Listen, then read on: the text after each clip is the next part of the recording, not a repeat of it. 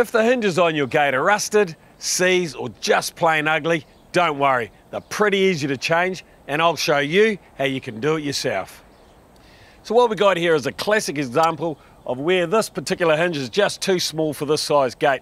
We've got quite a heavy gate here, the whole thing is fallen forward. Not only that, it's got rusted and it's seized. So I'm going to replace it with a nice new one. So one of the first things I want to do before I start taking that hinge off is I want to put a packer underneath the gate, under this front edge, and just support it. So I'm not going to take the whole gate off in one, I'm just going to take one hinge off at a time. So let's just put a little wedge underneath there to support the gate while we unscrew that hinge.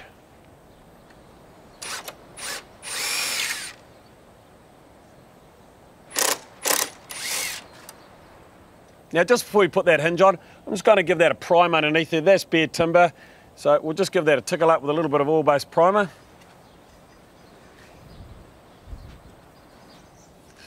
Rightio, we'll just let that dry and then put on our hinge. Now the reason I have chosen a bigger hinge is because this is going to support the gate, give it a lot more strength.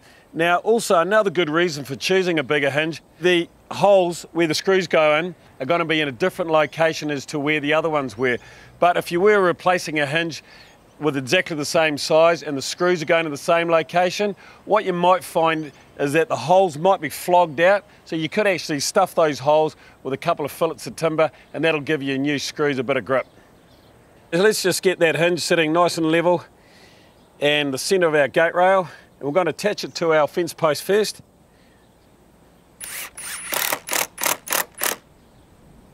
Just make sure that's sitting nice and level, that's looking good.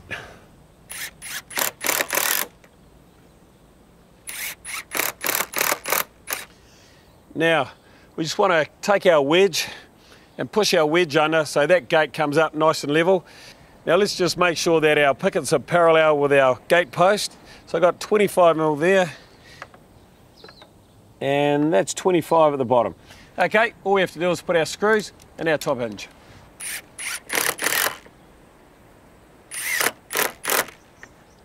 Rightio, now just repeat the same for the bottom.